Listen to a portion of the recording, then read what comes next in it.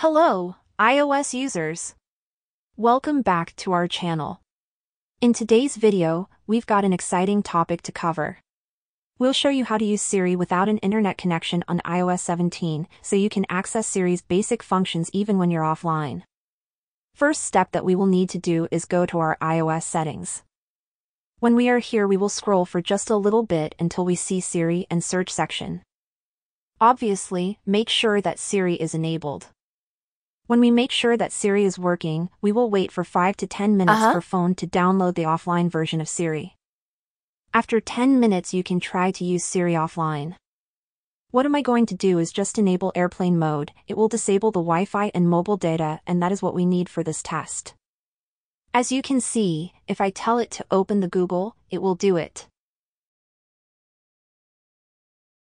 You can see that other functions are working as well. Done.